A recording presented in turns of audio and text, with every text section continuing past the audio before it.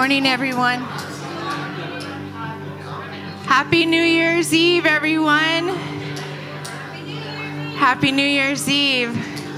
It is so good to be with all of you guys on New Year's Eve, the last day of the year of 2023. God's faithfulness to see us through to the end, right? Another year, because of God's faithfulness. I will not stop giving him praise for that. It's only by his mercy and his grace that we are even here right now. It is a gift. I was in tears last night with my husband, just remembering what God brought us through, and I almost died. And I did die, but then I was brought back. But I almost didn't make it. But God intervened. God is so merciful. He wants us here. He delights in us. He has a purpose and a calling for each and every one of us. We are not forgotten. And so just remember that. Remember the faithfulness of God to see you through to another year. We're going to give thanks today. I want you guys all to stand with me. We're going to posture our bodies and posture our hearts to just welcome in the Lord. What I felt like for this morning is that we were going to start by praying in the Spirit. I just acknowledge the Holy Spirit right now in this place.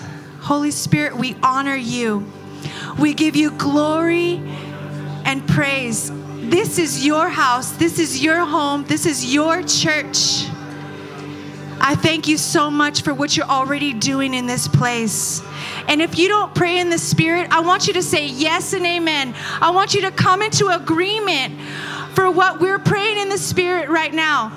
Praying in the Spirit is the perfect will of God. It is the perfect will of God for Zion Church. It is the perfect will of God for this morning. It is the perfect will of God for each and every one of you individually. It's the perfect will of God for your families, for your marriages. He knows what you need right now. He knows where you're at right now. So pray in the Spirit. Pray in the Spirit. Zephaniah 3:9. For at that time I will change the speech of the peoples to a pure speech, that all of them may call upon the name of the Lord and serve him with one accord.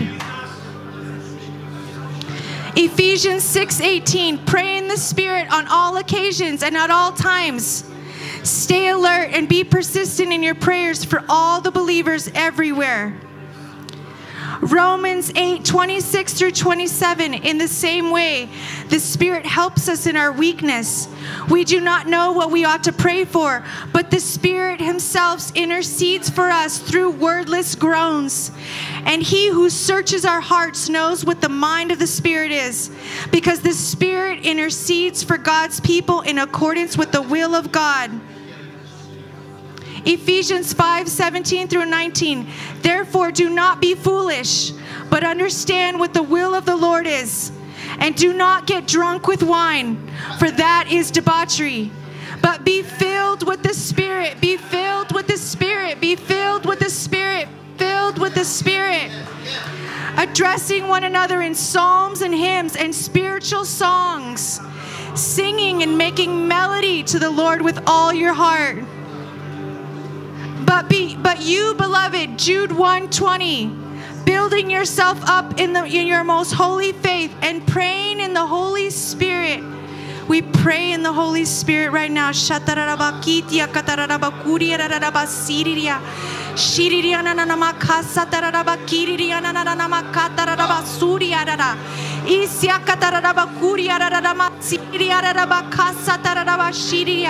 We bind the fear of man. Fear of man, go. We bind the spirit of fear, go. We bind the spirit of religion, go. In Jesus' name. I release the spirit of courage. I release the spirit of boldness. I release the spirit of faith. I release the spirit of amazing faith in this room right now. Thank you, Lord. Yes and amen. Yes and amen. We come into agreement right now. Yes and amen.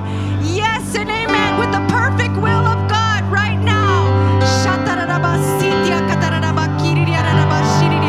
As I speak right now, Holy Spirit, beloved Holy Spirit,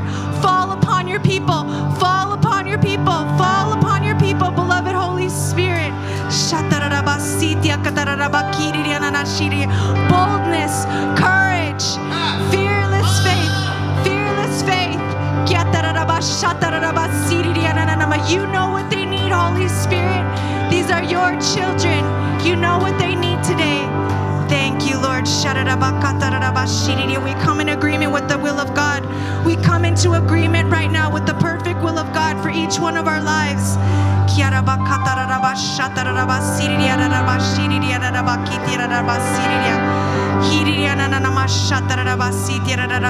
Righteous strongholds, righteous strongholds, righteous strongholds, righteous strongholds, righteous strongholds, righteous strongholds.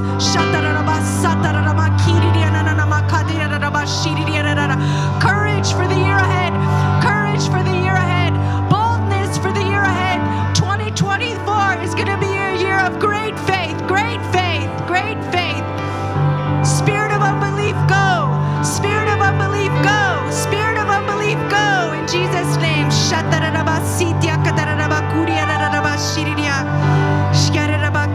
Bind us together in love, Holy Spirit. Bind us together in love. One spirit, one accord. One spirit, one accord. One spirit, one accord.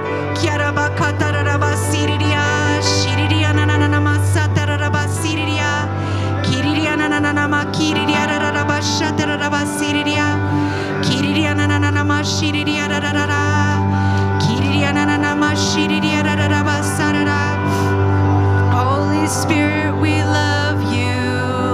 Holy Spirit, we love you. Holy Spirit, we honor you. We honor you, Holy Spirit. We honor you, Holy Spirit. We love you, Holy Spirit. We love all your ways. We love all your ways, Holy Spirit.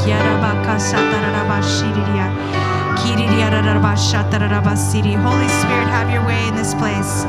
Holy Spirit, have your way in this place. These are your people. This is your church. Fall upon the hearts of your people today, Holy Spirit. Come and have your way.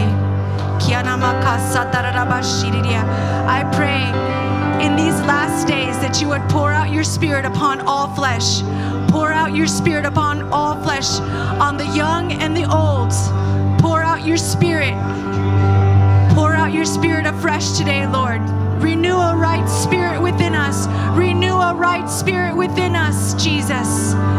Yes, God, we welcome you in this place. Come and have your way. Come and have your way, Lord God. Whatever it looks like today, whatever it looks like today, Holy Spirit, come and have your way.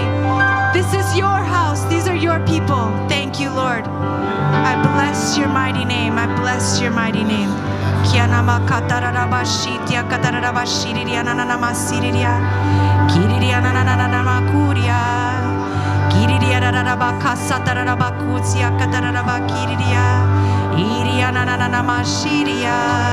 Keep praying in the Spirit. Keep praying in the Spirit. Keep praying in the Spirit.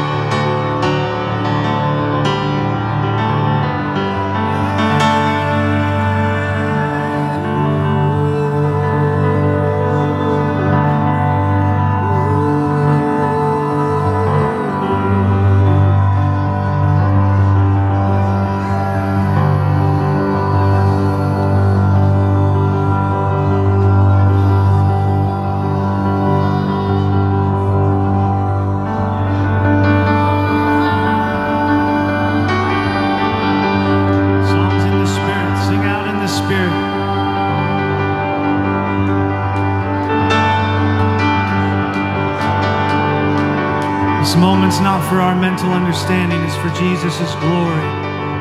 Sing out in the Spirit. Oh.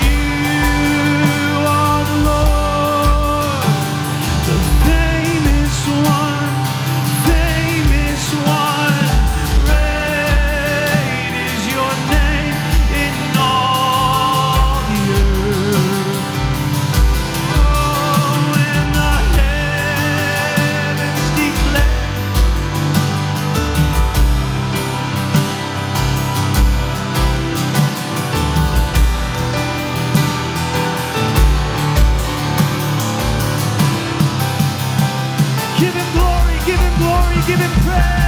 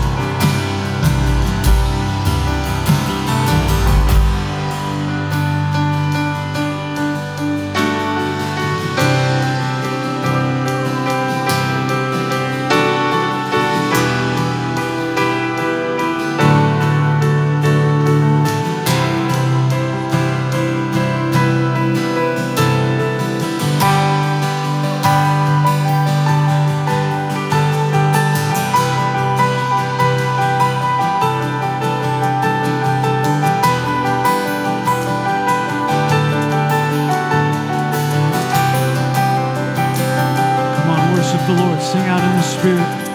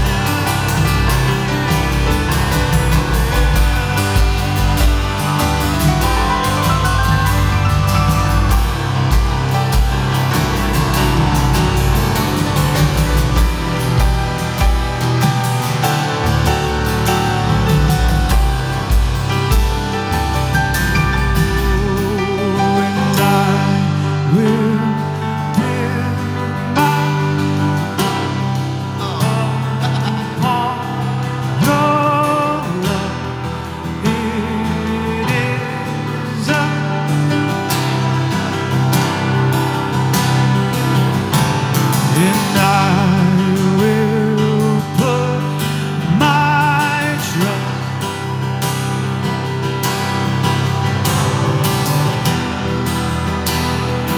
I will not be shaken, and I will build my life upon your love. It is a firm foundation,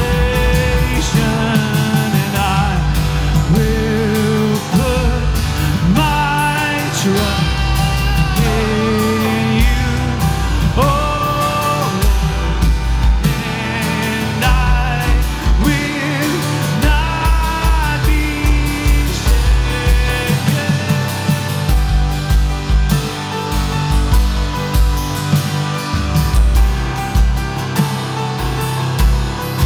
Your love,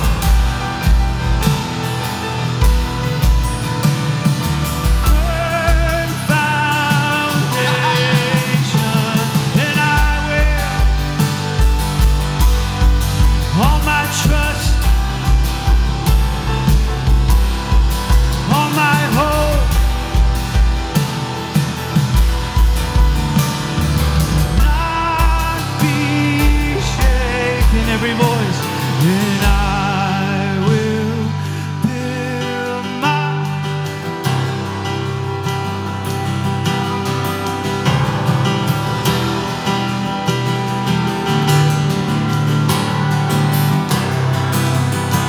Come on, let's build with our praise. I will. All of our trust. Hey, oh. I won't be shaken. I won't be shaken. No, I will build. I will build.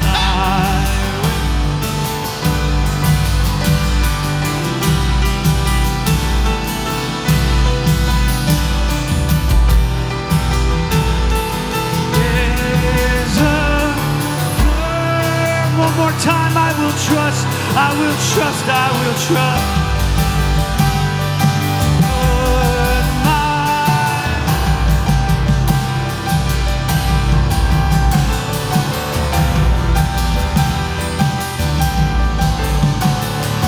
not be shaken. You worthy, Lord.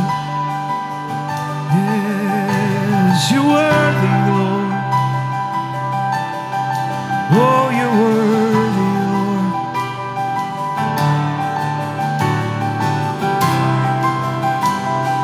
Yeah, you're worthy, Lord. You are worthy, Lord.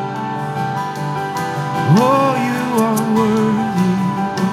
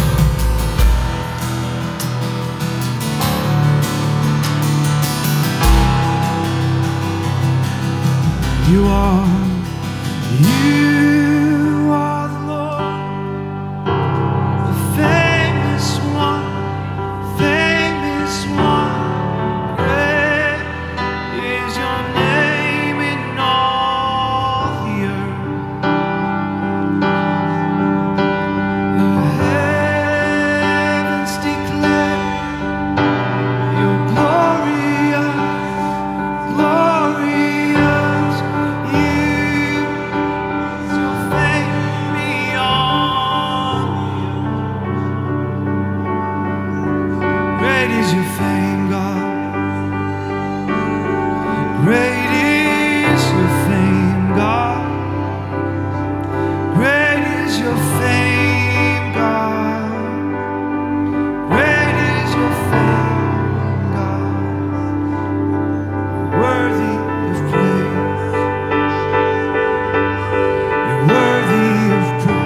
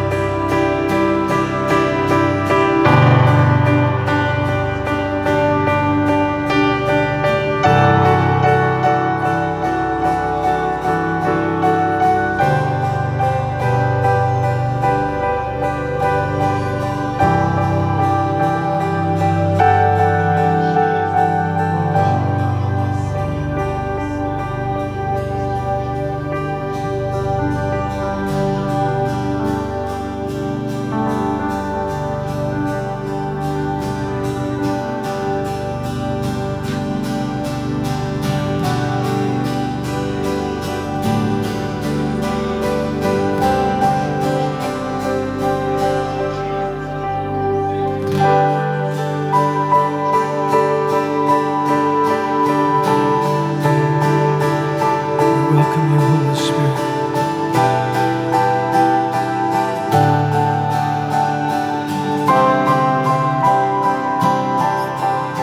Just give the Lord your heart. Lord, here I am.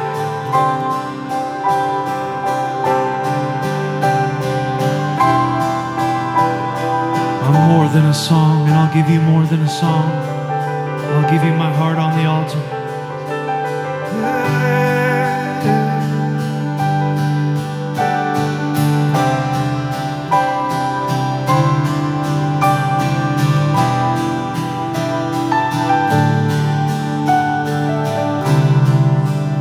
You made a way, Lord. You made a way for me to enter the holy place. You made a way for me to enter the holy place. You made a way for me to enter the holy place. You made a way for me to enter the holy place. I am yours. You are mine, and we'll be together forever. I am yours. You are mine, and we'll be together forever. I am yours. You are mine, and we'll be together forever. I am yours. You are mine, and we'll be together forever. You made a way.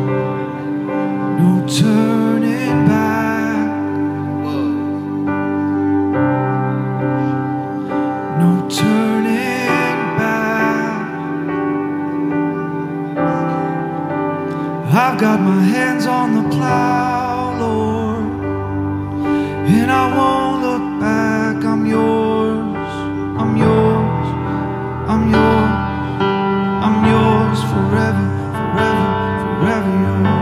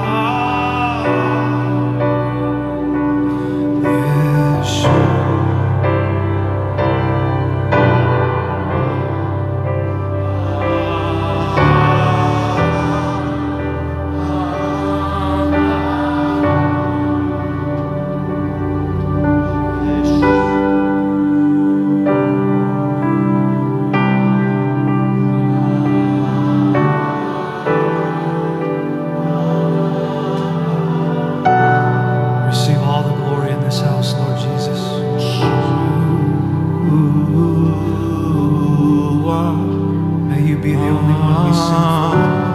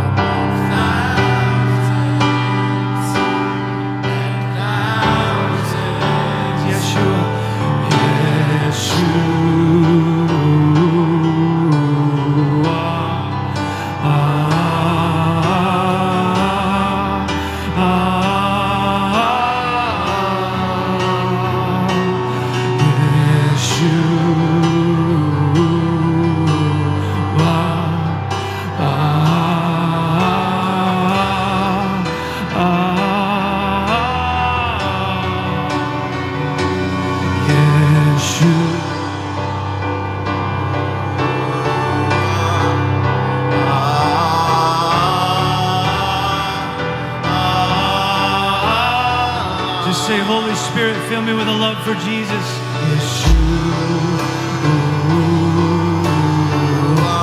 Fill me with a love for Jesus.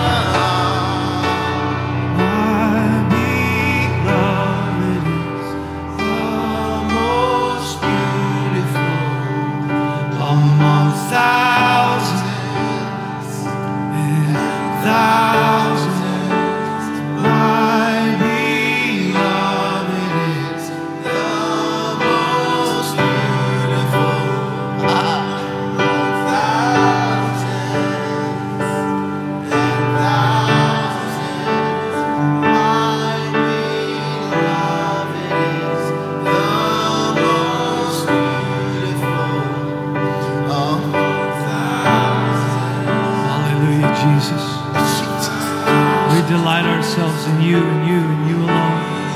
Jesus, Jesus. You're why this church exists, Lord. You're why this house functions. You are everything to us, Lord. everything to us, Jesus.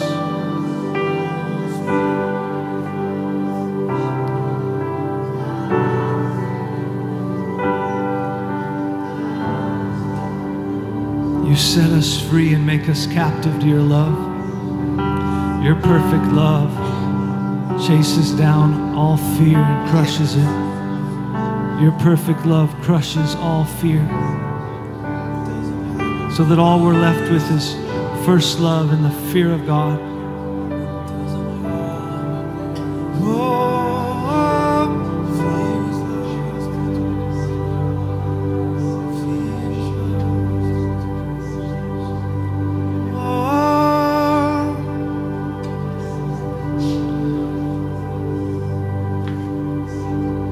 You unravel me with a melody. You surround me with a song of deliverance from my enemies, till all my fears are gone. I'm no longer a slave to fear. I am a child of God. I'm no longer a slave to fear, 'cause I am a child of God.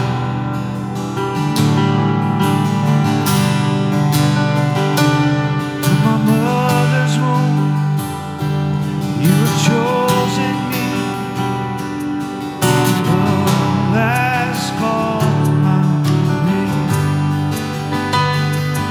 I've been born again to a family. Your blood flows through my veins. Let's sing that again. From my mother's womb. From my mother's womb, you have chosen me. Love has called my name. I've been born again to a family.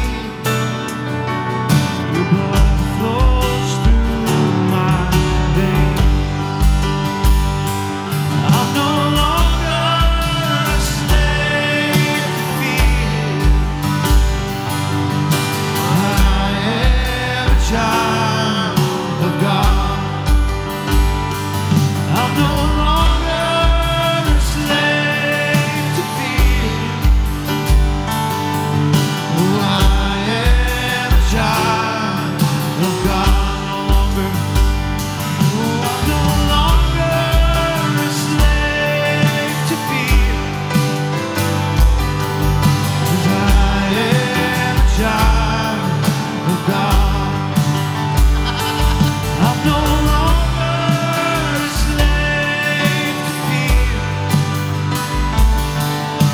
I am a child of God.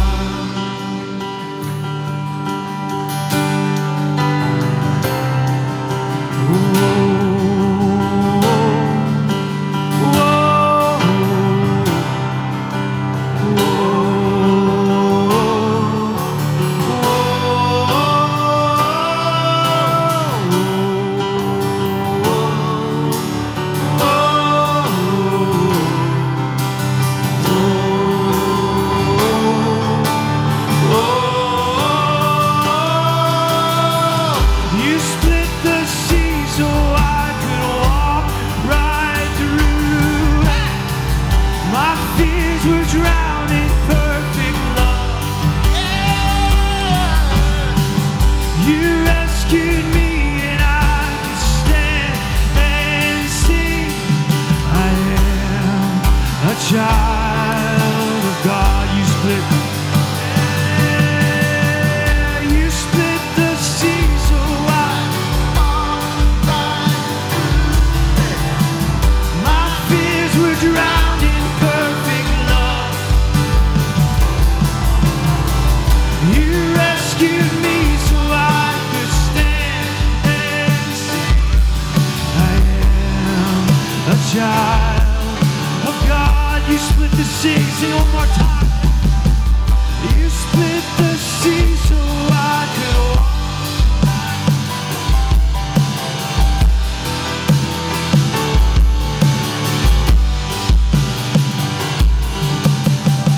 You rescued me so I could stand and see.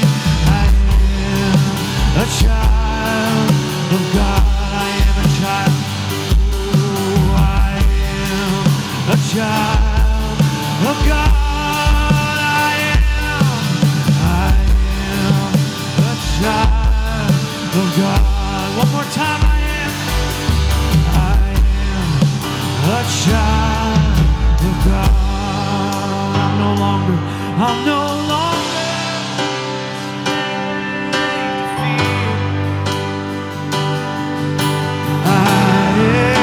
child of God. I'm no longer a slave to fear. I am. Come on, let's sing it over our lives. Come on, let's sing it over our lives. I'm no longer a slave to fear. 'Cause I am a child of God. I'm no longer a slave to fear. Oh, I am a child of God. I am. Yes, I am a child of God.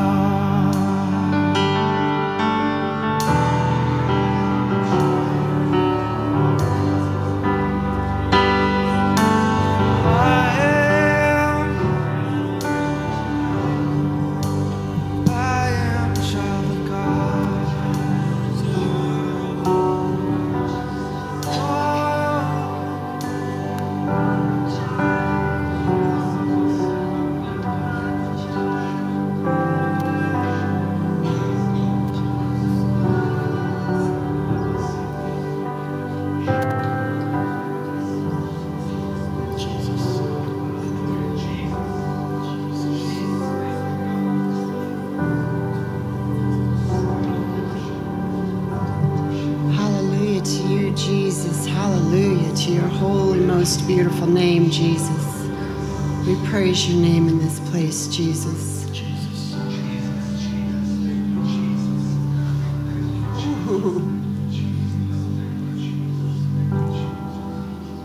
Thank you, Jesus.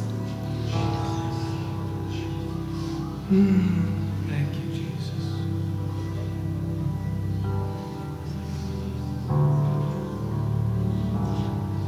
I'm waiting on the Lord.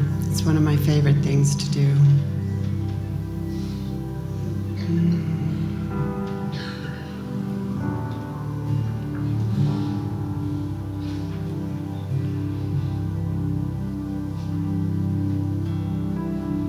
It says those who will wait upon the Lord will renew their strength. Yes. They will mount up with wings like eagles. So we just give you a moment here, Jesus, to move in our midst. With our hearts fixed on you, Jesus.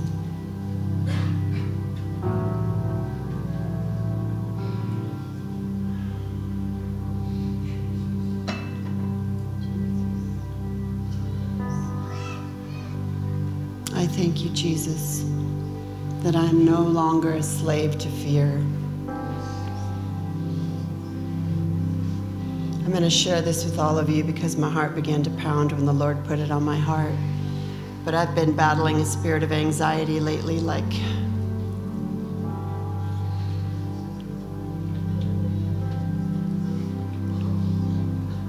I never have before in my life.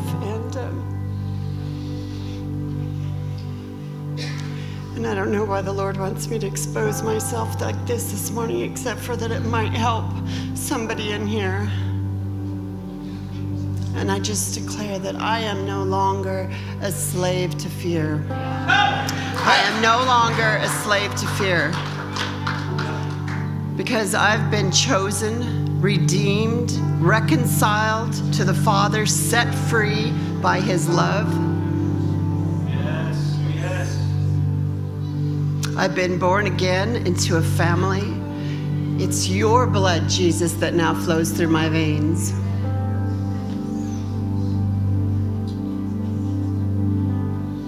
I thank you, Lord, that you break every chain. You break every shackle. You break every bondage, Jesus, by the holy, most beautiful name and the blood of Jesus.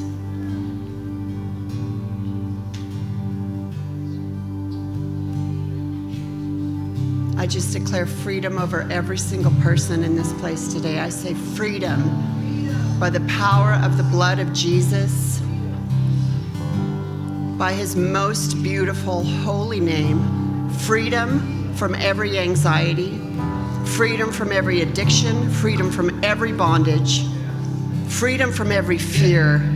In the name of Jesus, perfect love. He loves you with perfect love, and perfect love casts out all fear.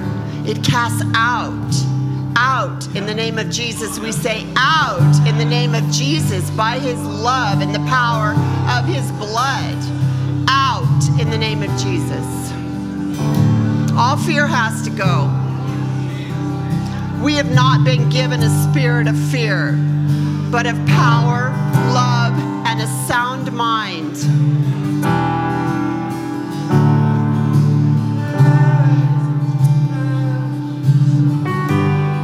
So I pray that we recognize that thing and we give it no quarter, we give it no inch, we give it no ground.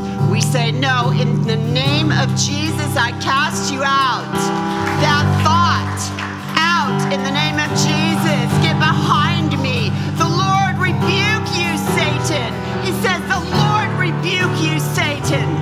The Lord rebuke you, O Satan, accuser. You have no quarter here. You have no ground here. In the mighty name of Jesus, freedom today for every one of your people from all anxiety and fear. We thank you, Lord Jesus. We have a good Father. We have a good Father.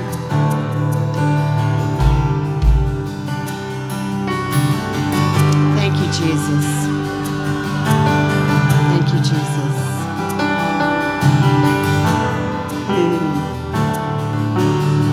I just want us to sing this. It's really easy. And then I'll give it back to Mary. Go ahead, Jack. I feel like the Spirit of the Lord through Mary just reminded me of a song. All fear must go now, because your perfect love's my home now. All fear must go now. All fear must go now. Your perfect love's my home now. All fear must go now. All fear must go now. Your perfect love's my home now. All fear must go now. All fear must go now.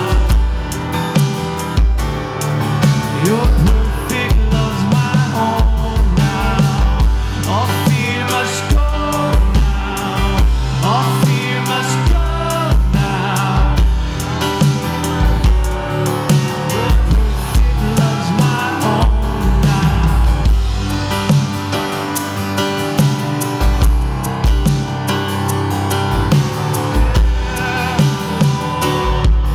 Your perfect love's my home now.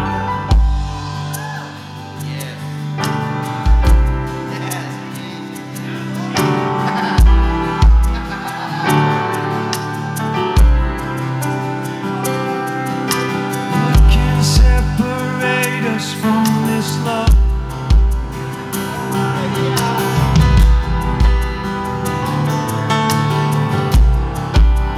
Nothing, nothing. What can separate us from this love?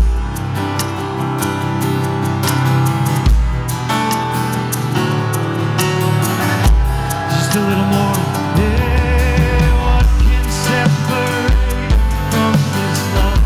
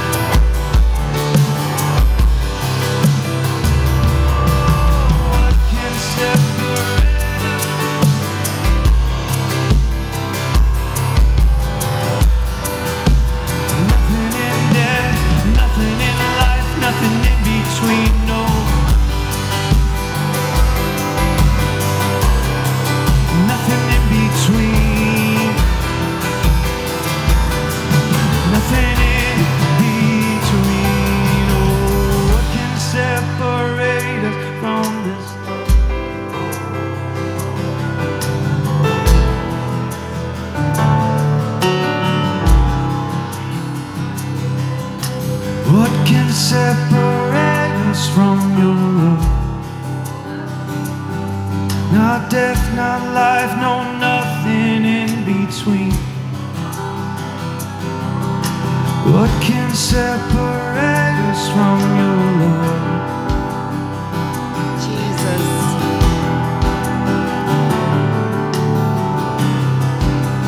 Chain breaker, Jesus.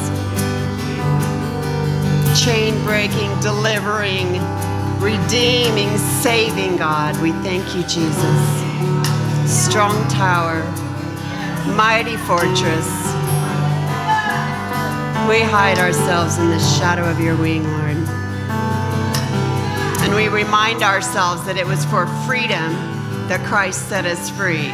So we will stand firm and we will not submit again to a yoke of slavery. We will not go back. We will not go back. We will not go back. In Jesus' name. Thank you, Jesus.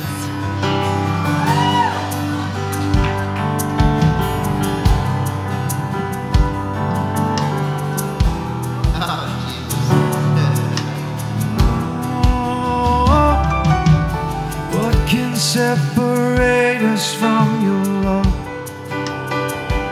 Come on, get those kids up here.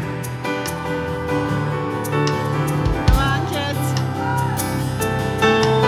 What can separate us from your love? Not death, not life, no, nothing in between.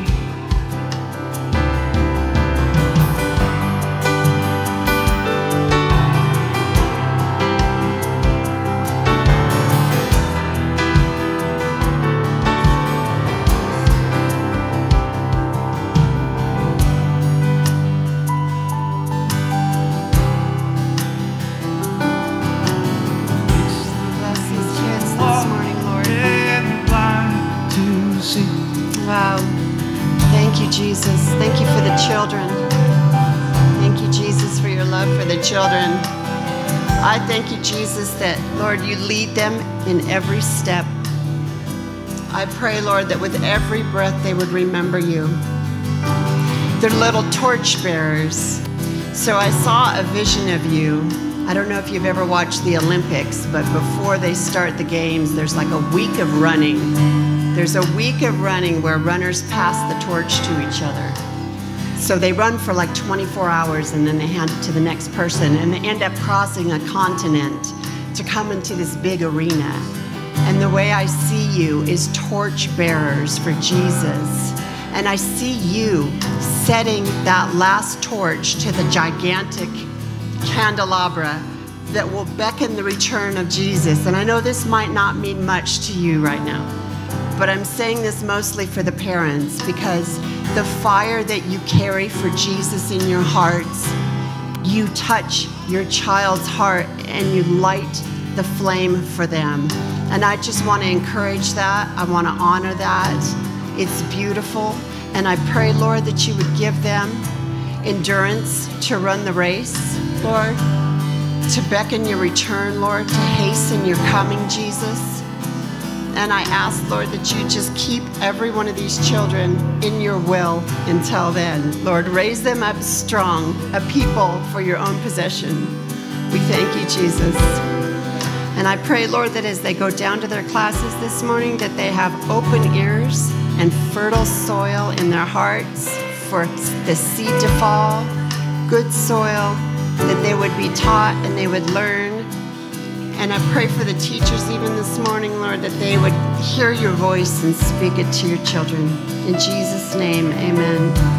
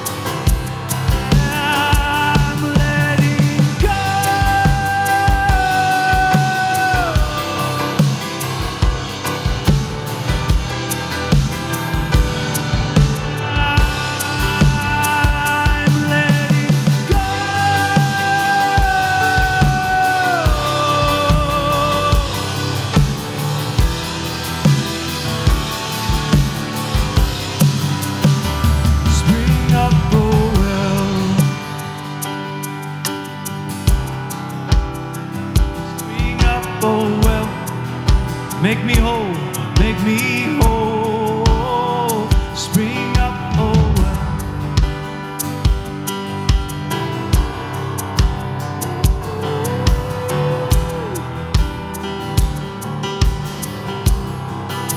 Nothing's gonna stop this river of life. Oh, nothing's gonna stop your flood. Yeah, I can't get enough. Oh, nothing's gonna stop your flood. Oh, I can't get enough.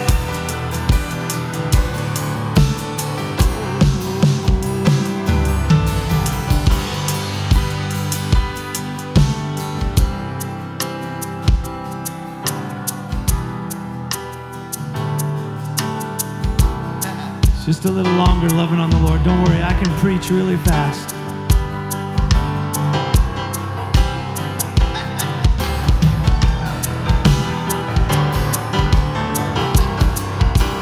Nothing's gonna stop your love.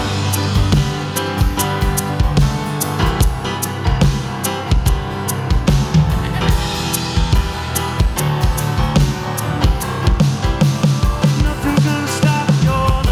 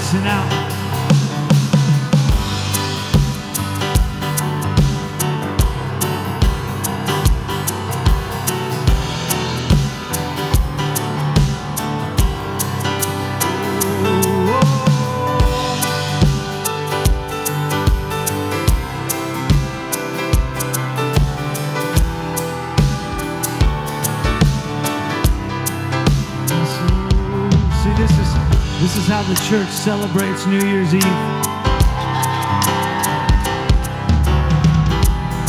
We celebrate Jesus. The world celebrates the world, but the church celebrates the King. Oh, oh. Come on, let's bring in the new year with worship. Get your feet in the river.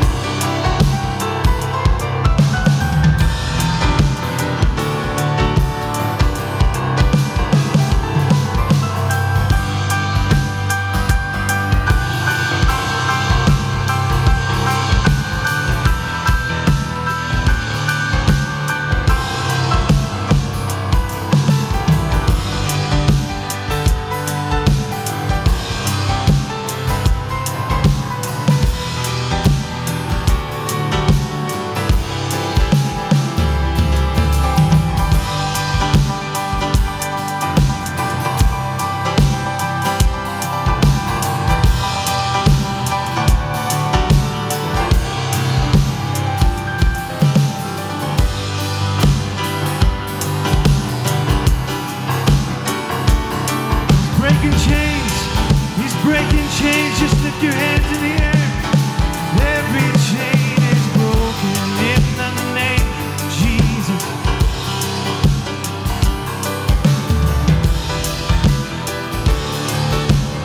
Yeah, every chain, oh, every chain is broken in the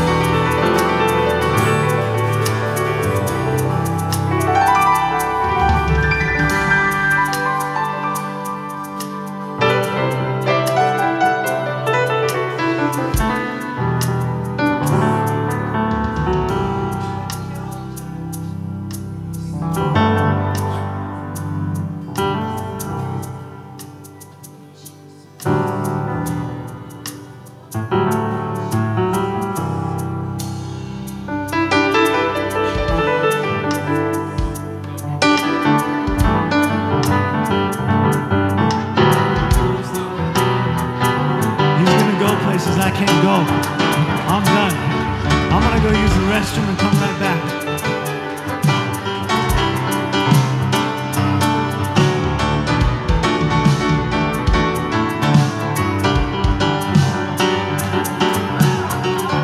All fear must go.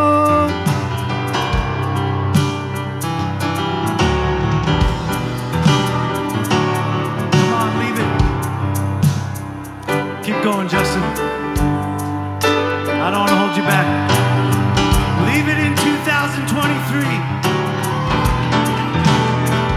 Leave that fear alone. Hey, all fear must go.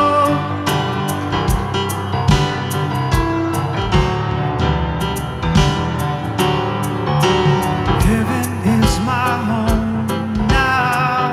All fear must go now. All fear must go now. 'Cause heaven is my home now. All fear must go. All fear must go.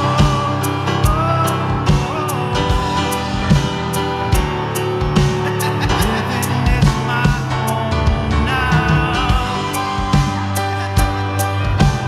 It's your perfect love. It's your perfect love. Oh, you've always been there, Jesus. Jesus, you've always been there, Jesus. Heaven is my home now.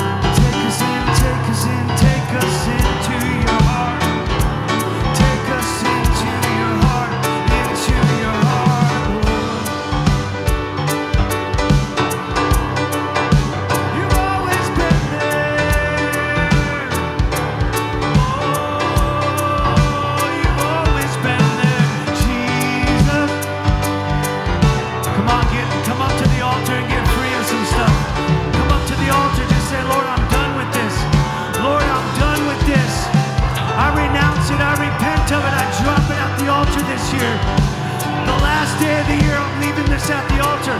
I'm not taking this into the next year. No, no, no, no, no, no.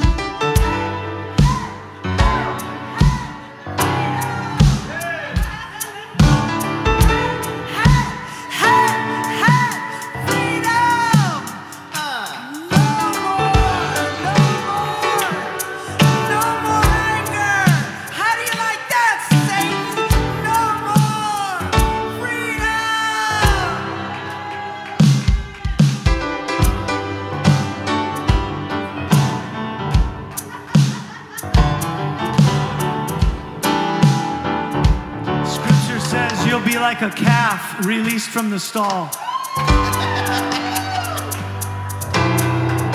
Like a calf released from the stall. You have no idea what it means to be undignified before the Lord until you look like a little calf released from the stall, hopping and dancing. Because you've been set free, you've been born again to a living hope that does not perish, spoil, or fade. You're thoroughly washed from your sin. Thoroughly washed from your sin, so that not even the residue or stain or leftover of the sin remains. He doesn't even remember your sin after you've confessed it.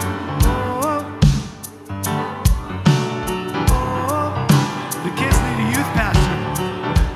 Aren't you the youth pastor? The kids need you too.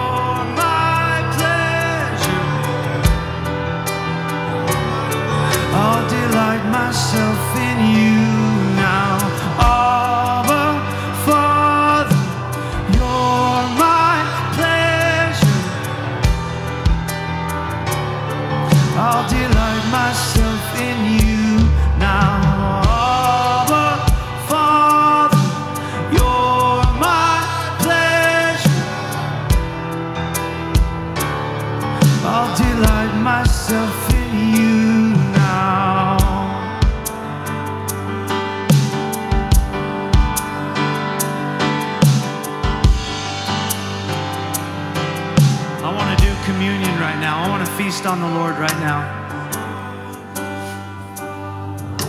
So, as you're willing and as you're ready, come up and take the elements of the Lord back to your seat, and we're going to pray, and we're going to delight ourselves in the Lord. We're going to feast on His faithfulness.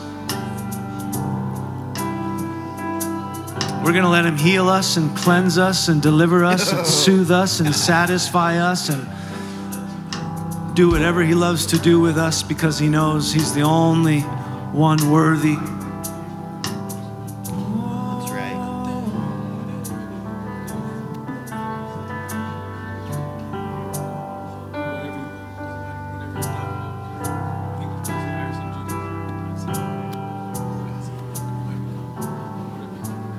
We come to your table, Father.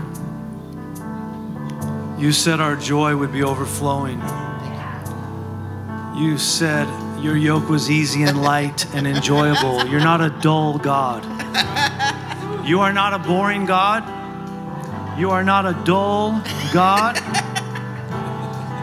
You're the most exciting entity, power, spirit, personality in existence.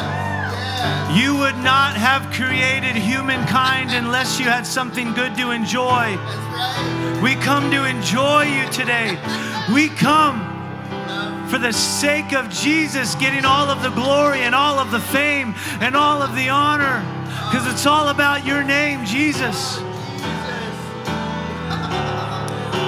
I know there's needs in this room today. I know there's sickness. I know there's oppression, but I don't want you to ask the Lord for anything. I don't want you to bring your need before the Lord. He already knows it. I want you to delight yourself in the Lord. In communion, I want you to just celebrate Him. Celebrate what He did on the cross. That's enough. Celebrate the victory of His body, hanging there, bruised and broken, bleeding to death. Let's celebrate what He already accomplished. He knows every need of yours. And I just feel an anointing over you to not have to bring your need before the Lord. Just delight yourself in the Lord. He'll give you the desires of your heart. What's the word? Delight yourself in the Lord. That's the command. And the promise is, I'll give you what you desire.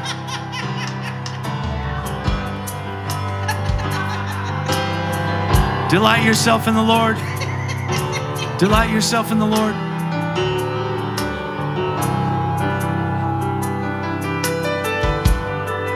Thank Him for the blood shed on the cross. Jesus, we thank you for your life laid down, for the joy set before you. You saw something in us.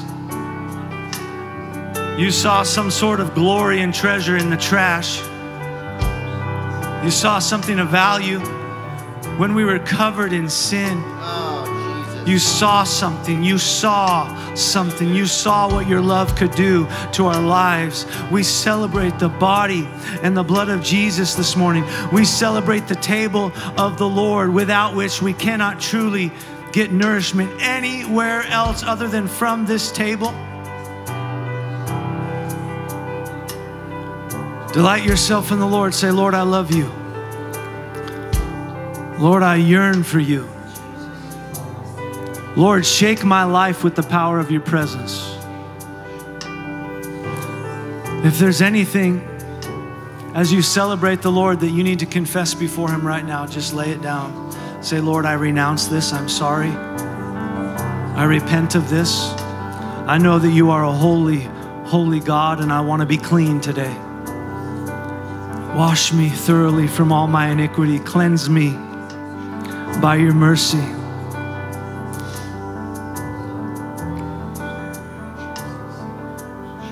May the Lord cleanse you and empower you today to be helplessly head over heels in love with Him and Him alone and Him alone and Him alone. In Jesus' name, I bless you as you receive the body of Jesus and the blood of Jesus. Go ahead and receive. Thank you. Thank you for healed diseases. Thank you for broken oppression. Thank you for the freedom and the joy that your Spirit brings as we receive with grateful hearts today.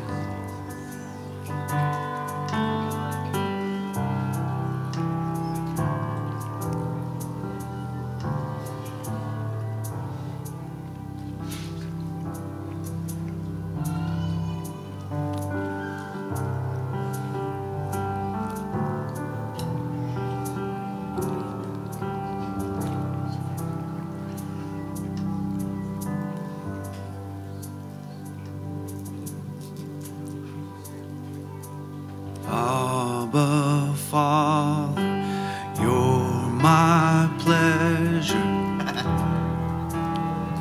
Psalms and hymns and songs in the Spirit. Abba, Father, you're my pleasure. Let's take our delight in the Lord to a new level in 24. Let's take a risk with God. Let's trust Him to satisfy areas of our lives that we've never allowed Him to satisfy before. Let's allow the love of the Father poured out for you in Christ Jesus to satisfy areas of your life you've never trusted Him in before. You're my pleasure.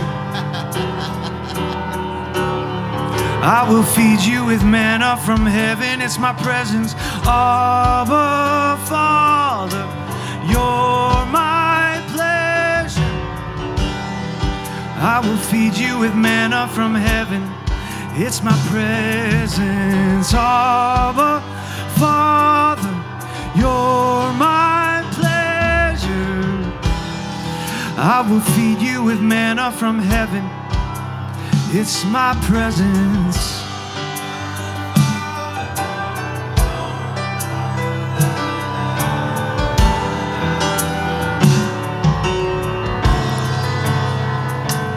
Water from the rock. Water from the rock. Water from the rock. There's water from the rock. His name is Jesus. Water from the rock. Water from the rock. Water from the rock. His name is Jesus. Abba, Father, you're my pleasure. Water from the rock. Water from the rock, yeah.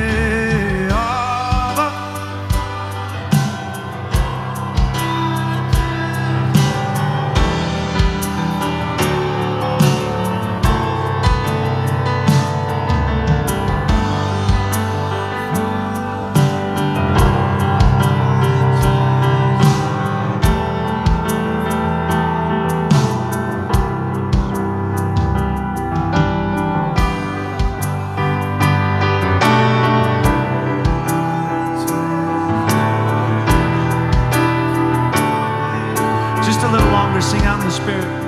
I don't care what it sounds like.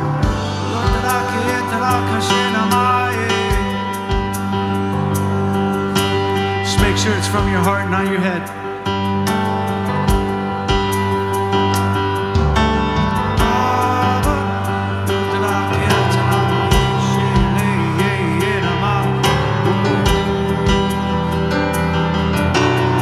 Do whatever you want, Lord. Do a new thing in our midst. We're just hungry for you.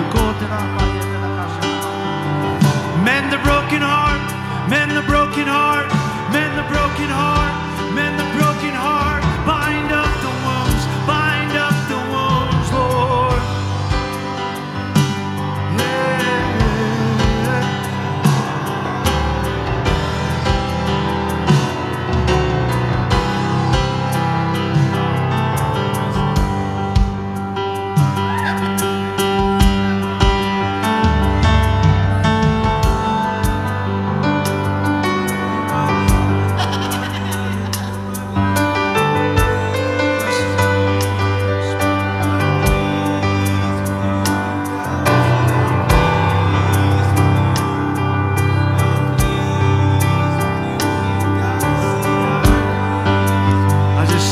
Mending hearts with His love, with His joy. The Lord mending hearts with His love and His joy. Causing you to trust again, causing you to believe again. causing you to draw close again?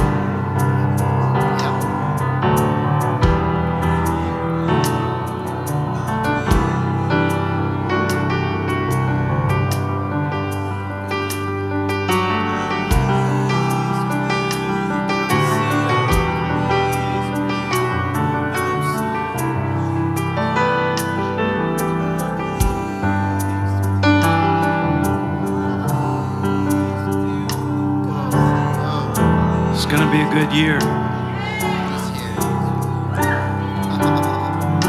What if the Lord wants to pour out new wine?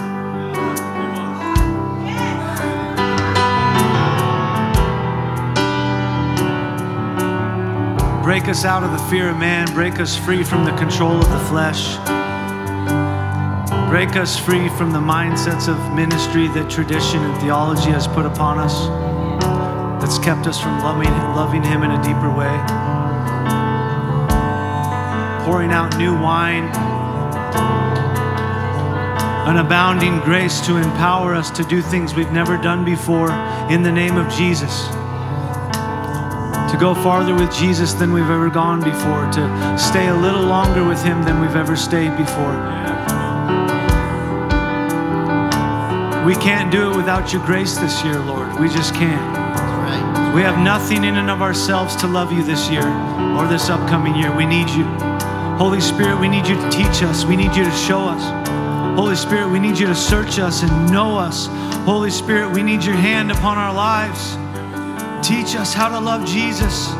Trust us with Jesus. Impart to us Jesus. Entrust to us Jesus.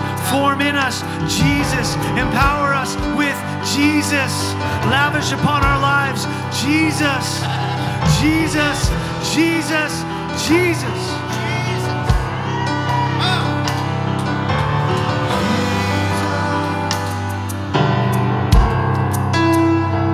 We could be here all day with these two guys.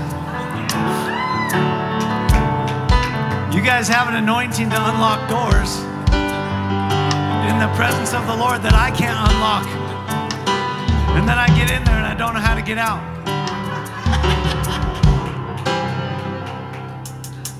So,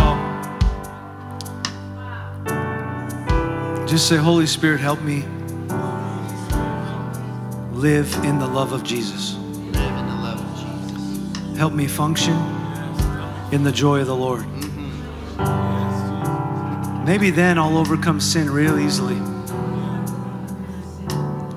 Maybe then temptation will seem a whole lot weaker the next time it comes around, because there's way too much intoxicating, thrilling joy that I'm having with friendship with the Holy Spirit. That's right.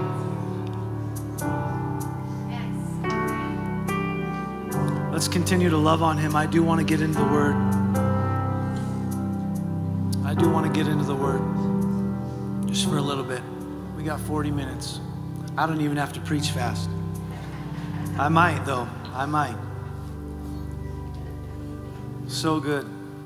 Dominic, Justin, thank you guys for loving on Jesus with me. Thank you for loving on Jesus. Man. Yes.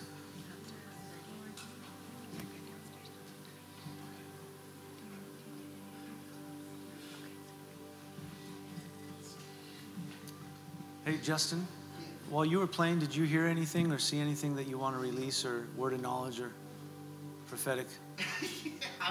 You usually do, and then it stays hidden for a couple weeks, and then it comes out. Anything? Any edifying word? Yeah, okay, yeah, there were a couple of things. You want to come up here and say it? Or Sure, I guess, yeah.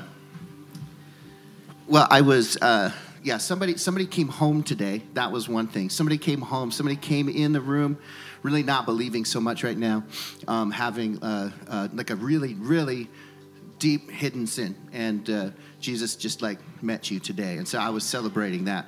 And I don't like want anyone to raise their hand. Like that was me. But that's basically what I saw. And then I actually felt like Jesus came into the room and just all kinds of healings and emotional breakthroughs were happening. I was going to say that he wanted some people to give testimony of what happened in the last 30 minutes, but that would basically ruin your sermon. But you asked. I was sitting down. You asked, so there it is. That's all I heard. You know what? The word today, we need the word today, but I just want to, let's do 5 minutes. Steve? Come on, Steve.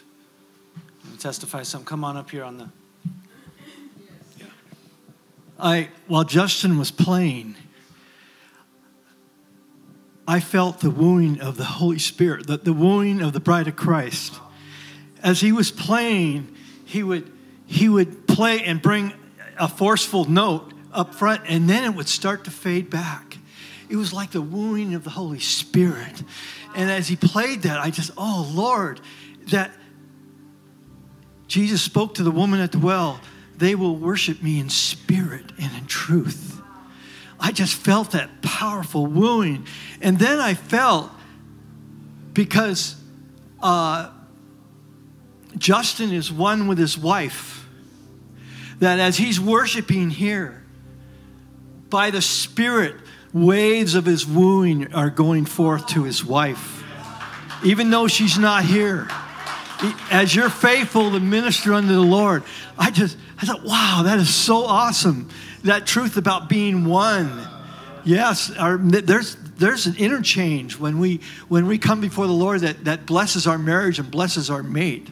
And I was just overwhelmed with that. And I look forward to more of entering into the wooing of His Holy Spirit, of the bride of Christ. Remember when Jesus came in Song of Solomon, he came to that door that night that she was asleep and she was slumbering, and he took a hold of the handle, but she was kind of sleepy. You know, we're a little sleepy in this world in relation to the things of the Spirit.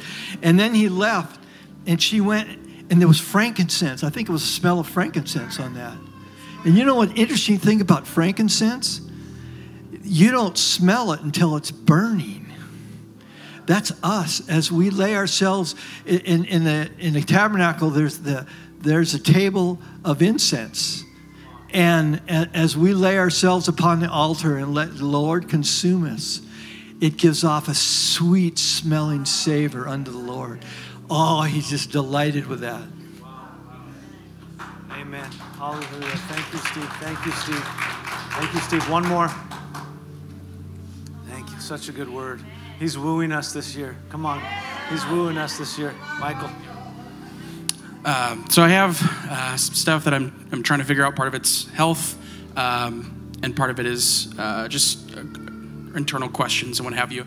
And I felt like I got a very strong indication that the stuff that I'm dealing with is not related to anything in my mind or any emotional healing that I need or anything like that. It's just discipline. It was very clear this is a season of engaging in discipline. And that answers a lot of questions. It makes it really, really simple for me. And the reason why I know that word is from the Lord, because as soon as I heard that word, you quoted my favorite verse, Psalm 37:4. Take delight in the Lord, and He will give you the desires of your heart.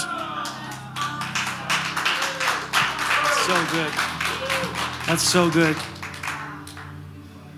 When we're in times of spirit, the will of God gets clearer. Our passions get defined. Our desires, our appetites get dealt with in His presence. And you really don't know who you are or what you want until you get with Him. And that's why we have these times in the Spirit with the Lord, so that He's not quenched like He's been in so many churches and in my life and in my own life, quenched, and the Holy Spirit wants time with us. And we don't want to quench Him.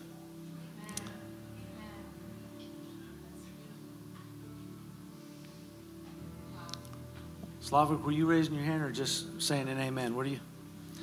I know you're always manifesting Jesus. You're always moving something. Yes. I just want to be obedient, you know? So I had this word while we were worshiping. Like, this is for some people that, like 2024, and it's like the upcoming year. And for some people that are like fearful, afraid, of the upcoming year. It could be financial, health, things that are upcoming that you're afraid, like what's going to be, 2024. Is the economy going to turn bad on me, or like, how am I going to get through this year? I just wanted to share while we were worshiping, just the Lord wants to just comfort you that it's going to be a good year for you, that God has got to strengthen you. He's got to restore your health. He's got to restore your finances and the areas of your walk. So, and I just want to just read Psalms 105. I was reading this last night. It says, oh, give thanks to the Lord, call upon his name, make him known, his deeds among the people, sing to him, sing psalms to him, talk of his wondrous works, glory in his name. Let the heart of those rejoice and seek the Lord in his strength, seek him forevermore. And it just talks on about like how good he is. He's a good God. And I just wanted, I had this word that when we take communion, maybe some doubt like what communion is. Maybe it doesn't work for them. But I just want to give you something that, the power of communion. A while back, about a year back, my wife and I, we were in Portland at that time, and we were at a prayer meeting. We just finished up, it was a 24-hour prayer intercession, and we were finishing up our fast with communion. And my sister and my brother, they live in Florida. They called me, and my sister, they're in prayer and intercessor as well. She's like, I just feel such a demonic attack. And we're like, and she's like, it feels, demonic. And my wife and I were like, well, let's do communion. Do you guys have communion? We're like, the elements, right? So we did it over the phone. While we're driving, we read the word, we spoke the word, and the power of communion, I just want to remind somebody what it does. That next morning, she's like, I felt all symptoms leave. All that attack that was happening upon my body, I felt healed. So just that's what communion does. I want to encourage somebody that when we take it, don't just doubt that we're just doing another routine or something. It's not a routine. There's power in communion. Yes. Yeah. It's not a routine. That's right. That's right.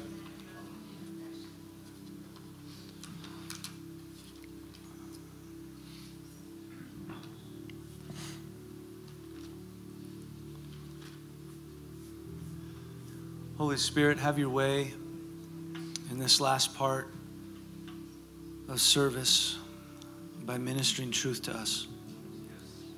We ask you to speak truthfully to our inward parts. That would be our soul.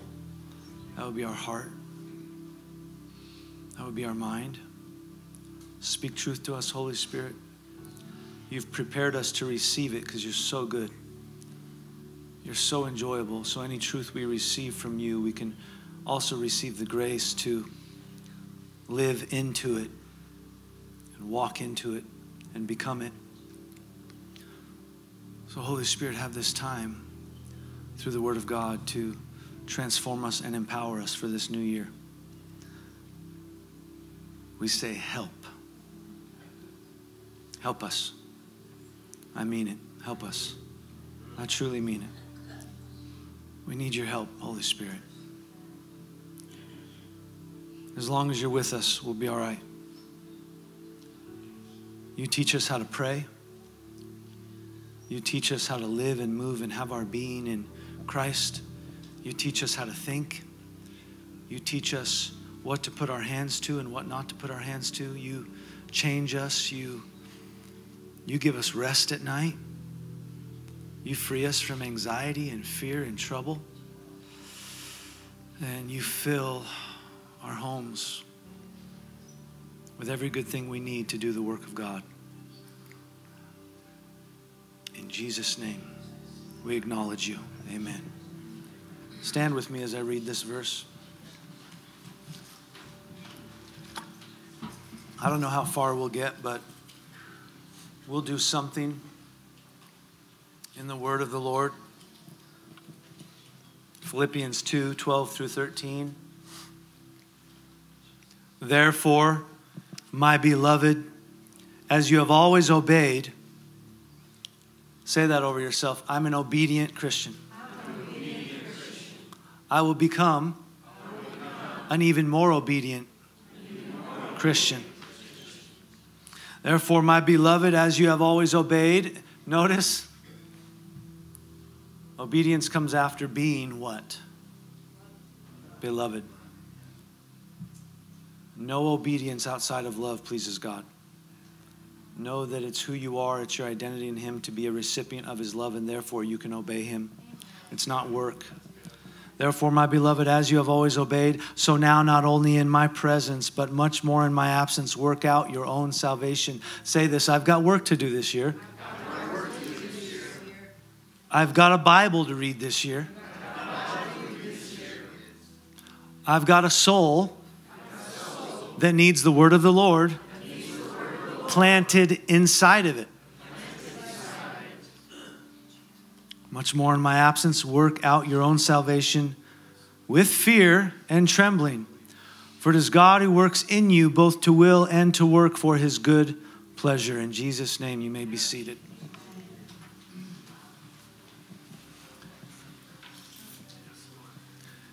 You've worked on you. Others have worked on you.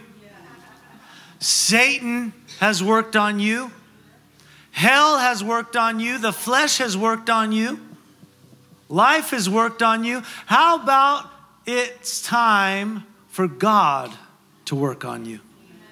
And to work not only on you, but in you. This verse we read is so encouraging. Matter of fact, there's many others like it, in that God is working in you.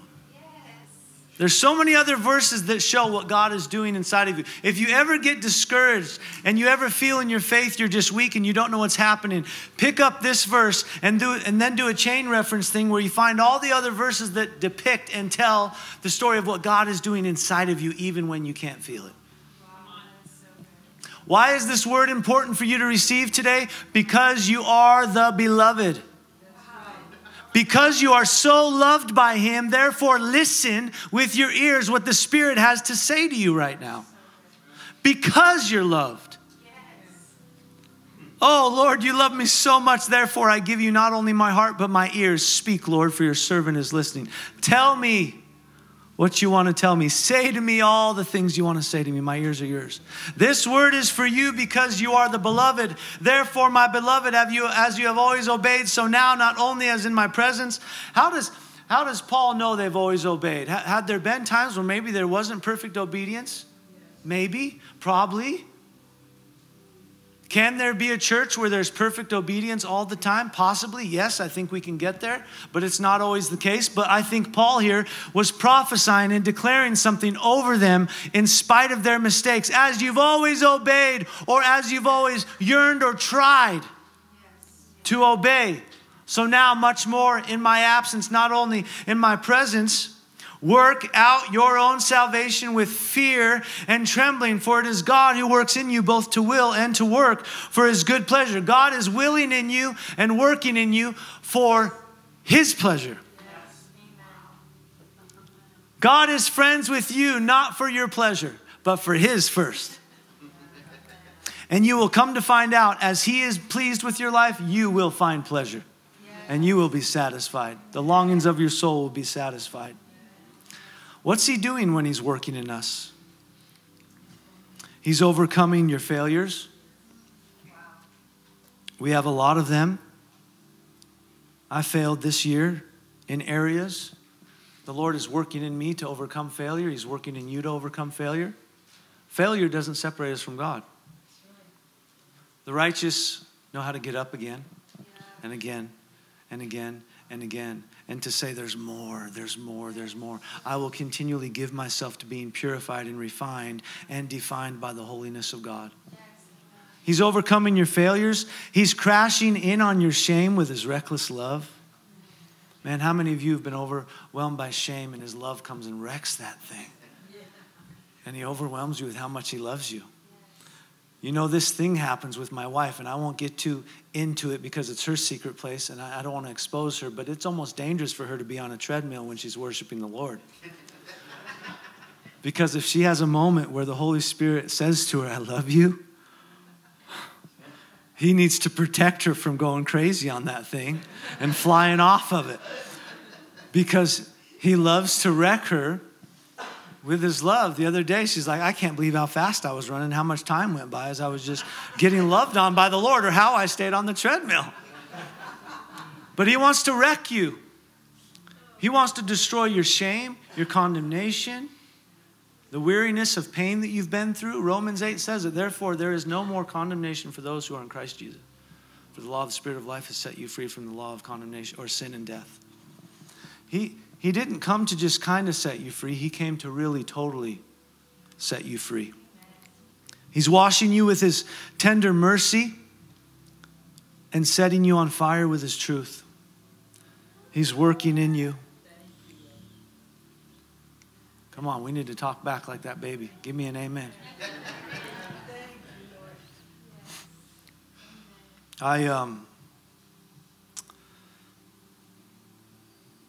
Very interesting, when I was preparing this word, I felt the intensity of the Lord. And then after our worship this morning, all I feel is like really at ease with the Lord. And I'm like, Lord, I can't preach this word when I'm this comfortable. Something needs to stir up.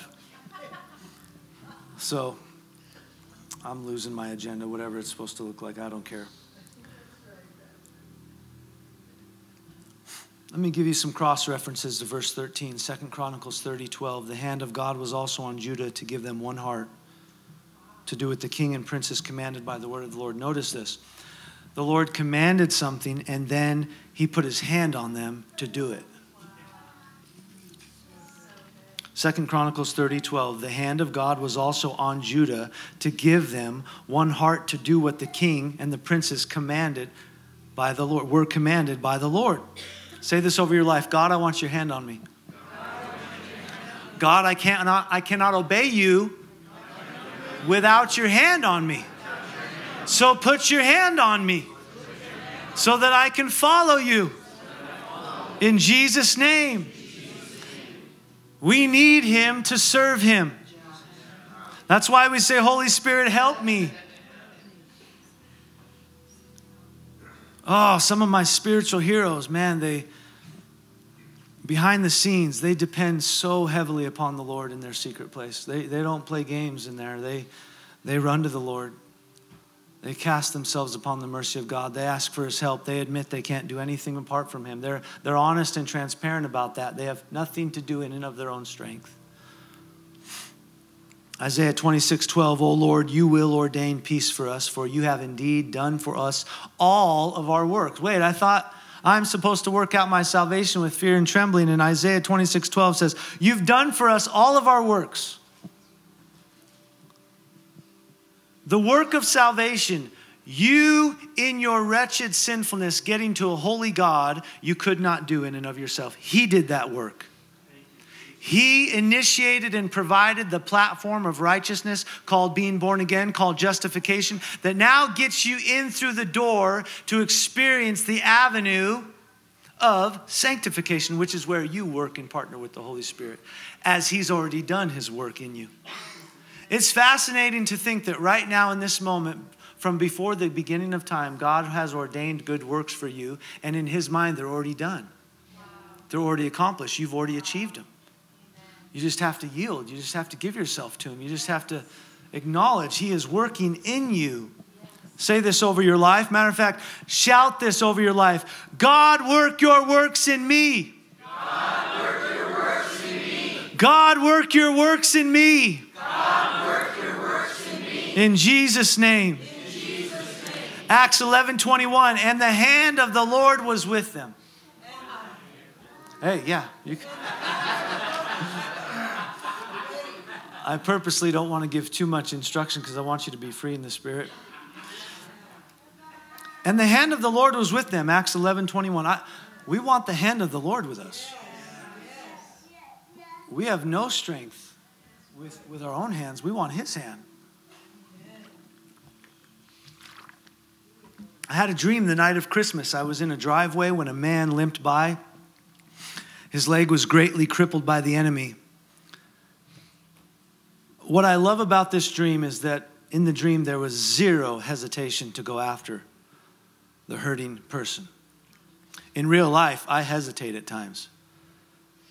When I see something of the enemy crippling an individual and the Holy Spirit says, go, I hesitate. And I don't even want to go through the excuses with you right now because I don't want to give you an excuse to have excuses. But in life, there's hesitation, and I repent for hesitation. But in this dream, there was zero hesitation. I think God honors those moments when there's zero hesitation and there's complete, immediate obedience. This man limped by. I was in this driveway. I saw his leg. I called to him immediately, "Come here, let me pray for you." He came quickly. As I prayed, I sensed the assurance of heaven's authority. How many of you, when you pray, you want to sense the atmosphere, like the weight of heaven's authority on you? Like I believe the Lord wants to get us to a place where we're not trying to grab faith and we're not looking for faith and we're not like, where is it? Let me get it. Let me stir it up. Like, I think this thing's going to start resting upon us so heavily that to ignore faith is going to be the problem. It's going to be a challenge not to feel the weight of heaven's authority upon you for the sake of another human soul. I'm believing for this anointing this year that faith will be so eruptive and heavy upon our souls that we will have immediate obedience to help those who are in need that the Lord wants to set free. In this dream, there was a weight, there was assurance of heaven's authority, and there was a weight on my hand as I laid my hands on the man. I felt like there was a bigger hand on top of my hand as I laid my hands on the man's leg. There was an assurance in my tongue as I spoke to the leg in the power of Jesus' name. The leg immediately shifted and cracked and was restored. It was so apparent to me that as the man was being healed, I was like, what's doing more damage? What the enemy did to the leg or what the Holy Spirit's doing to it right now? Because there's things creaking and cracking and shifting and breaking and something's happening. But the man did not move. He was submissive and he wept and he cried and he worshiped God as God did surgery on his leg, as I felt this weight upon my hand, and the man's leg was healed. He was healed so easily, so effortlessly, because the hand of the Lord was upon me, and I knew it wasn't me. And as I woke up from that dream, beloved, I believe the Lord wants to put his hand heavier upon us for the breakthrough of others this year. Do your works through me, Lord. Put your hand on my hand, Lord. Give me the faith of Abraham, Isaac, and Jacob. Matter of fact, just go right to Jesus. Give me the faith of Jesus. All other examples are in the shadow of Jesus as our great example. Give me the faith. If Jesus said, listen, Jesus did more works that could be written about. And then he said, them who are coming after me will do greater works than me. That's the Lord. That's the Lord that said that you will do phenomenal, amazing works through his hand being on your hand. 2 Corinthians 3:5, not that we are sufficient in ourselves to claim anything is coming from us, but our sufficiency is from God. We cannot claim that any of our sufficiency comes from ourselves. Our sufficiency is from God. We want power this year. We want breakthrough this year. We want signs and wonders this year. What if we run into this next year with a complete dependency upon the sufficiency of Jesus Christ, and we repent of our own sufficiency? And we start finding our strength in him and him alone. John 3:27, a person cannot receive even one thing unless it is given to him from heaven.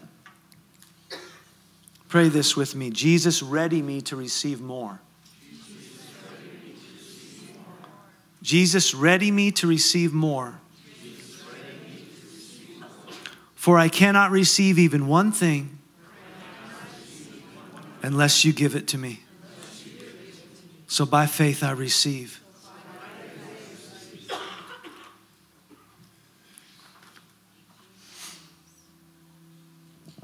Don't worry, we're not going to get through all this.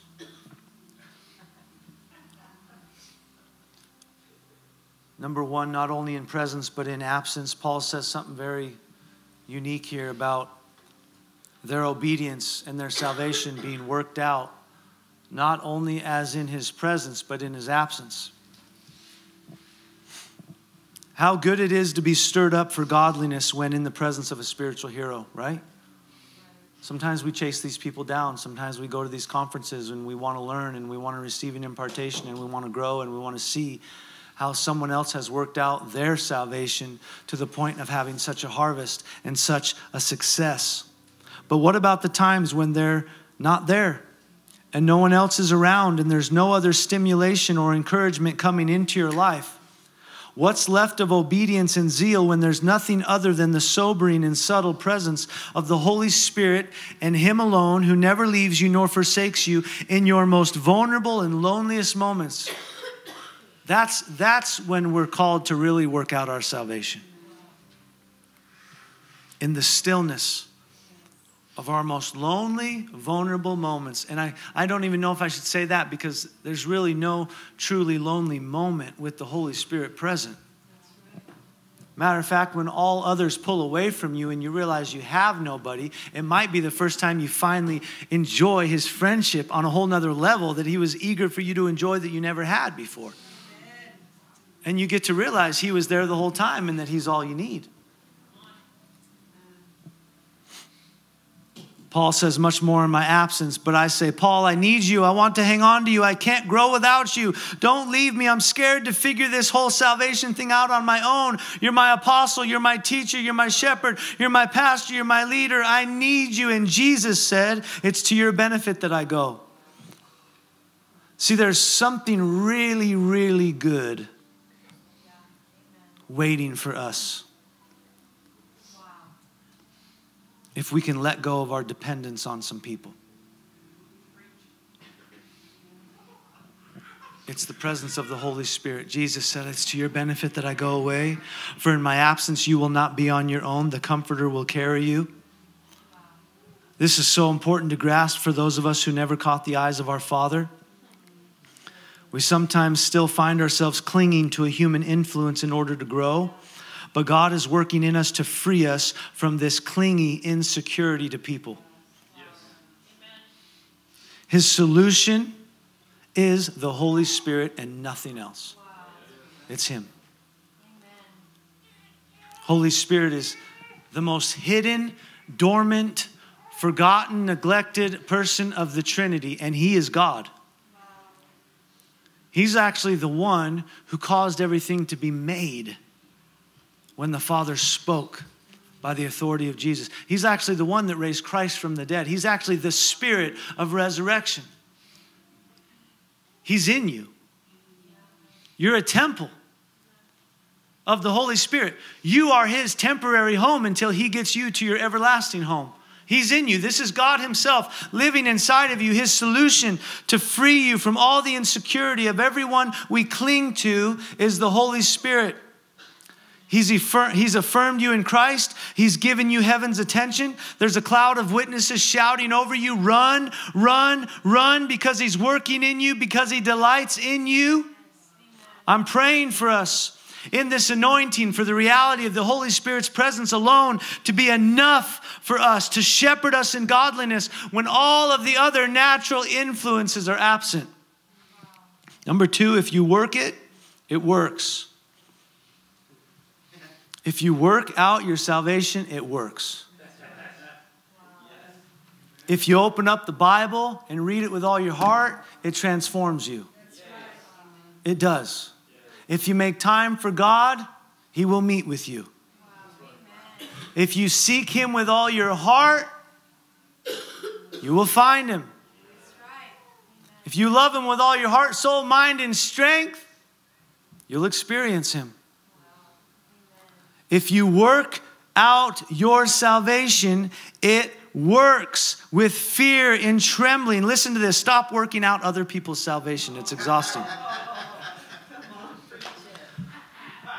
I wish the scripture would have said, work out your own and everybody else's that needs to get fixed. I'm sure my wife prayed many times, fix my husband, Jesus. And Jesus said, I'm not hearing that prayer. I want to fix you. How do I know that? Because I prayed that. Fix my wife, Lord. And Jesus says, nope, I'm fixing you. Work out your own salvation with fear and trembling, not somebody else's. So many Christians are worn out in their faith because they're critical and skeptical and judgmental and trying to fix and change everybody else's faith. And you know what? You know what comes of that? Shipwreck. Shipwreck. They shipwreck their faith. They lose their faith in God. They fall away. They walk away. They pierce themselves with so many pangs of self. There's enough in you that still needs working out to keep you more than too busy to worry about the plank in that other person's eye. It's your job to help another by being in submission to the Holy Spirit and letting the Holy Spirit work on them, intercede for them, love them, encourage them, walk in mercy, stay unoffended. Furthermore, God working in you doesn't mean you do nothing. You have a mysterious and great salvation to work out. That's why in these Sunday mornings of worship, God's done his part. It's our turn to work out our salvation by how we choose to worship him. Will we be complacent or lukewarm or hold back or think it's just another Sunday? Or will we activate and stir up our faith and actually work out our salvation and say, I don't know how long worship's going to last this morning, but I'm going to give it my all until I'm tired afterwards. I'm going to give it my all until my flesh is tired, and I know that the only thing strong in me now is my spirit.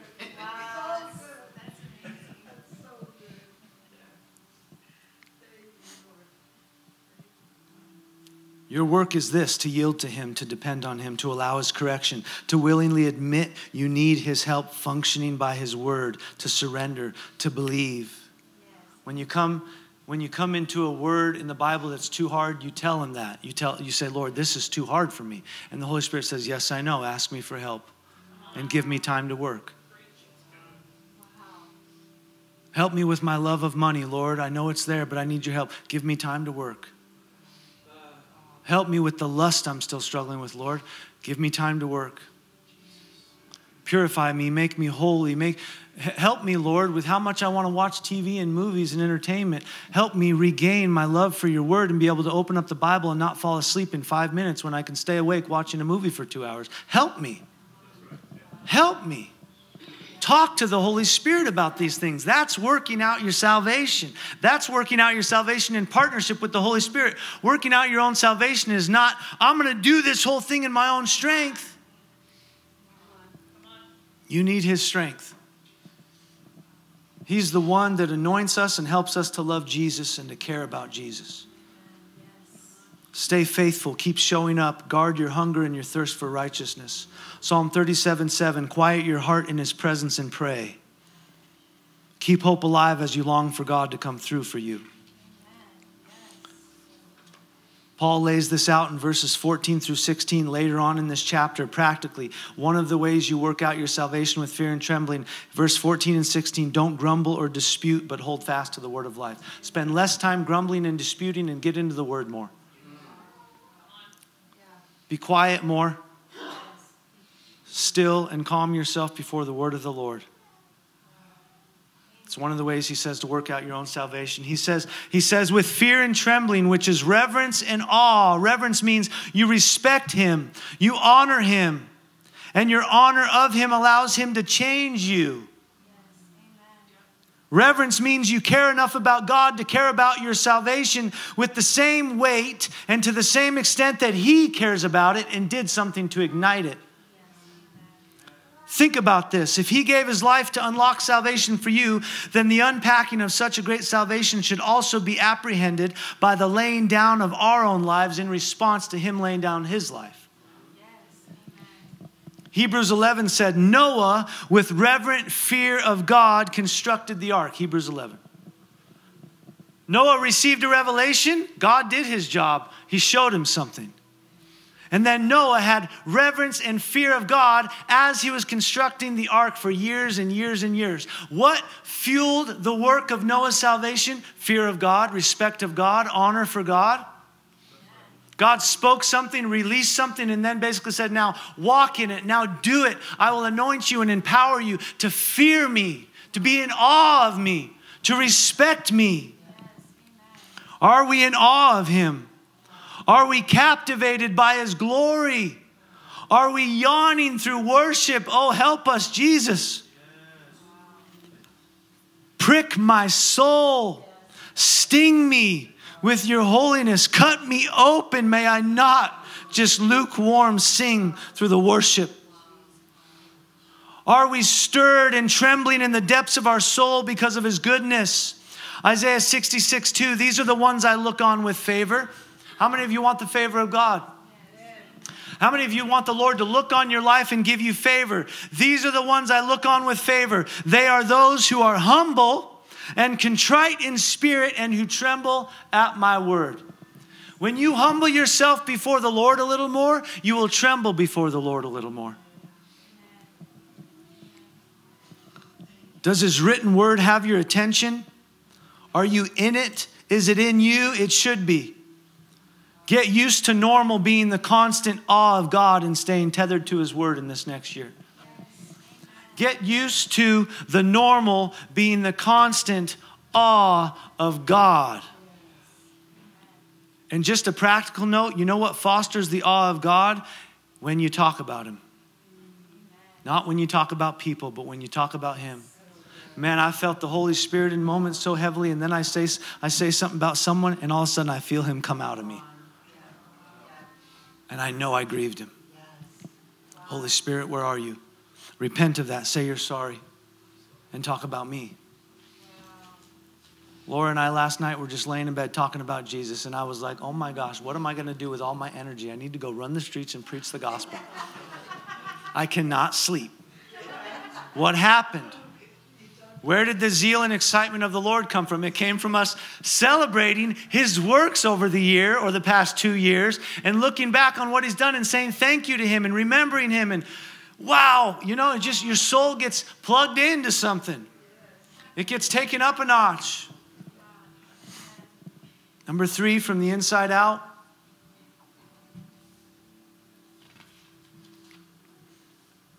I think we're all right. I'm going to take till 1:10. And then we'll just have ministry time. And that's how we'll celebrate the new year. Is just concluding with allowing the Holy Spirit to minister to us.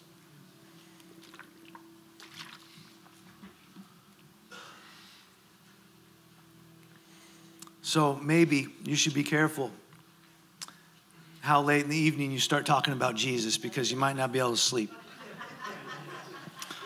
All right, Lord, you stirred me up. Now stir me down. From the inside out, verse 13, for it is God who works in you both to will and to work for His good pleasure. How many of you are getting encouraged by this, fed by this? Declare that with me. God is working in me. Amen. Apprehending that reality will give you the rest that you need to overcome. Christ in you is working in you, and that reality and truth allows you to rest in His work. That is the Sabbath rest of the Spirit we are to enter into. Let it happen, let it go, let Him work. Behavior does not change will. Will changes behavior. And what it takes is our will being surrendered and at rest to Him, and He works in us and produces in us godly behavior. It's really amazing. For God to demand your behavior apart from your will is to make you a coerced slave instead of a willing and dependent son or daughter. God works first in you, then upon you. See that from the inside out? God works first in you, then upon you. How many years did God pull the Apostle Paul away unto Himself in the deserts of Arabia? For 3 years.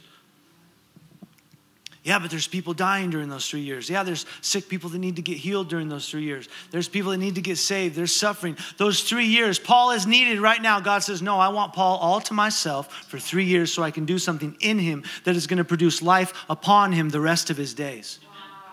When you are alone with God, when you withdraw with God, when you retreat from life with God, it allows Him to do something in you so that the next time you're in front of somebody, He can be upon you.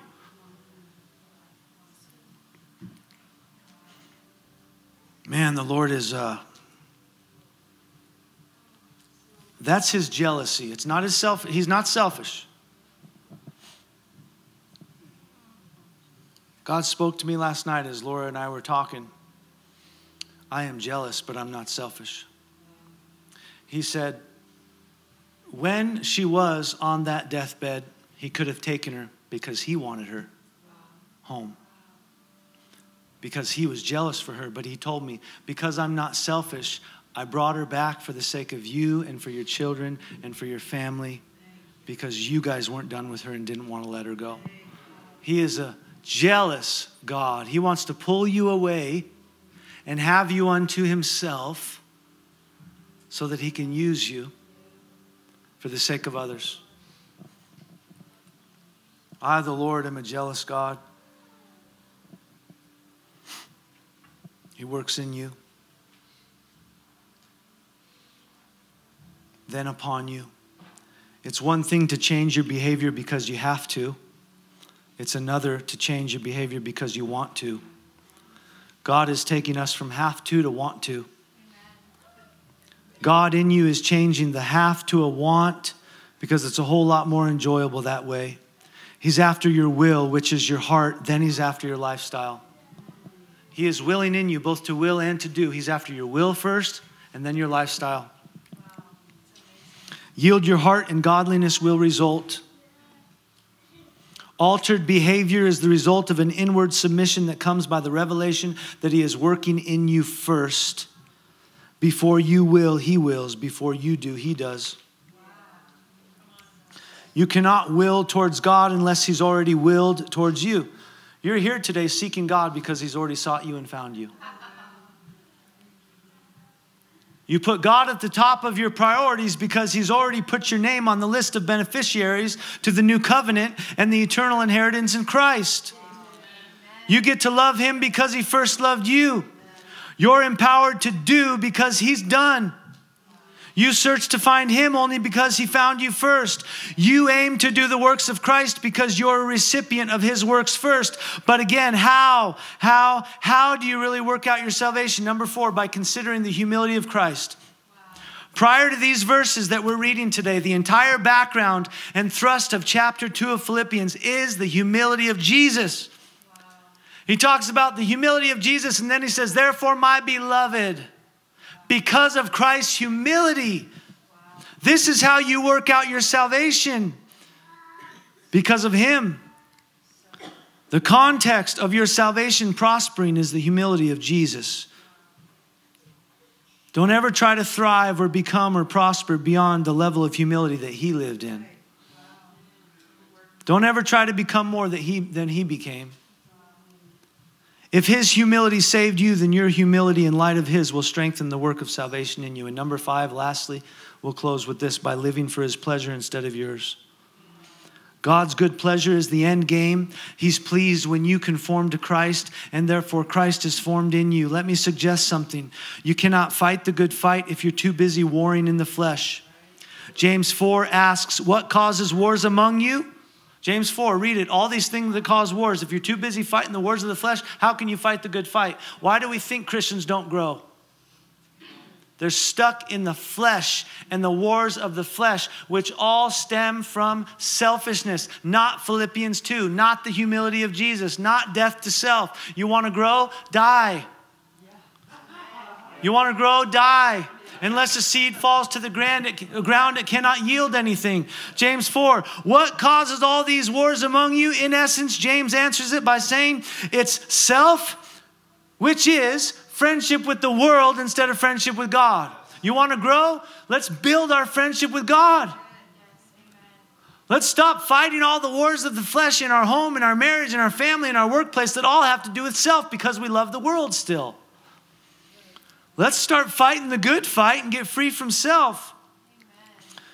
What if we live for what pleases God this year? What if self takes a back seat? What if we exit the wars of the flesh and run into the fight of the Spirit? What if we deepen our dependence upon Jesus in the way we live like him and not above him or ahead of him? What if we behave less like a Christian and more like Jesus? Christianity ebbs and flows with culture and gets redefined all the time. But Christ doesn't change. He's still the one. He's still the standard by which we are to measure our faith. You know how many people say they're Christians? All of them. I'm not even going to name the superstars that do a concert with their clothes off and say, oh, I'm a Jesus follower. I love Jesus. No, you don't. You're not a Christian. You don't follow Jesus. No. How about we come to Jesus and follow him? And he redefines what it looks like to be a Christian. Not just a Christian, but a pure bride. A pure bride. I'll close with this. I want to pray this over you. Hebrews 13:20 through 21. If you want to receive this, you can stand or kneel or sit. Just put your hands in front of you. I want to pray this prayer over you. And I want to invite Any of our prayer counselors that are still available to minister today at the altar, please come up.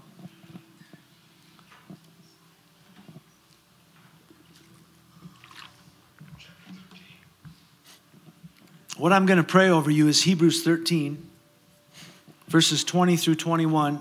And Laura, you can come on up here and pray with me.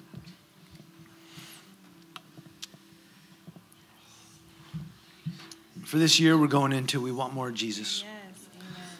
So I say by the Spirit of the Lord over you, Hebrews 13, 20 through 21, now may the God of peace, who brought again from the dead our Lord Jesus, the great shepherd of the sheep, by the blood of the eternal covenant, may he equip you with everything good that you may do his will, working in you that which is pleasing in his sight, through Jesus Christ, to whom be glory forever and ever. Amen.